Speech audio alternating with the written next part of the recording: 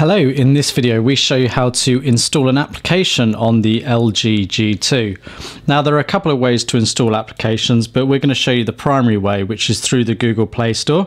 And this video assumes that you've already set up a Google account on your device. So access the Play Store through a shortcut on your home screen or through the apps tray.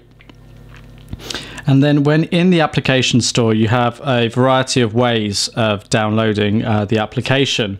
So the Play Store is much more than just apps. You've got movies and TV shows that you can access, but we want to click on apps. And it's from here then, at the top, you have a variety of different options from top free, top grossing, and you can scroll through the lists from just by flicking your finger across here, or you can go by the different particular categories.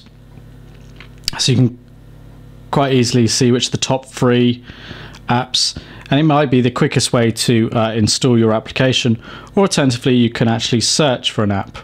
So it's entirely up to you what you do, but let's say we're going to install WhatsApp on this device. So we click on it there and we can read all about the application, what it does. We can extend the description, we can get ratings and feedback from people. And then if we're happy, we can click install. Then it comes up with another screen explaining to us all of the permissions that the app will need.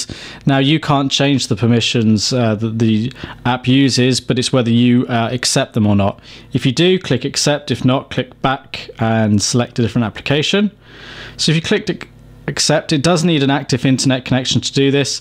It downloads and begins installing it on your device. The speed at which it does that does depend on your internet connection and your device.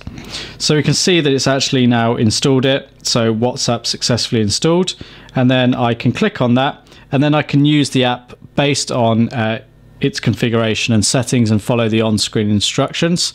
So that is how I install an application on the LG G2.